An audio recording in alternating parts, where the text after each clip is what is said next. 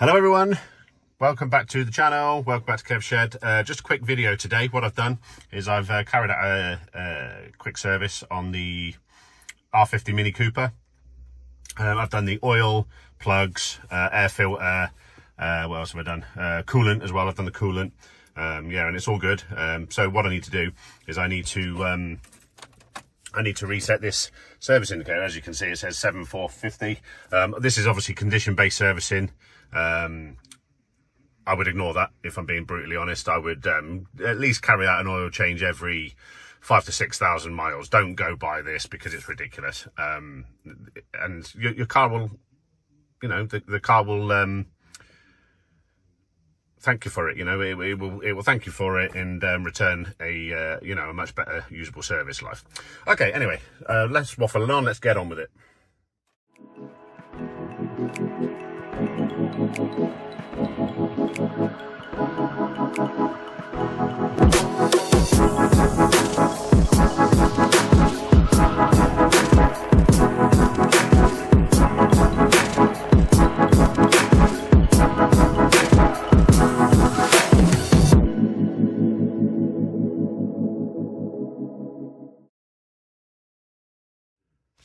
Okay, so what we need to do in order to carry out the reset. Now this is quite awkward because I'm filming this with my phone, so I've got to try and balance everything because I need both my hands. Now let me try and get this balanced correctly so that you can see what I'm doing. Okay, so this button here, this is the one that you use to reset your, you know, your odo when you refuel or whatever. Hold it down and then it will come up on the screen. Keep it held, turn the ignition to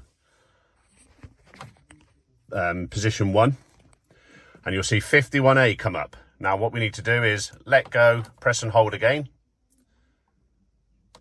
and it should come up RST like so, and then quickly let go and press, and there we are.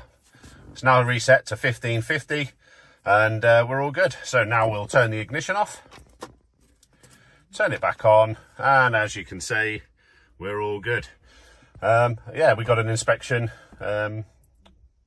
reset done. Hopefully you found this useful. It's pretty straightforward, but if you don't know, you don't know. So yeah, happy days. Hopefully see you all again soon for the very next video. Take care guys, bye bye now.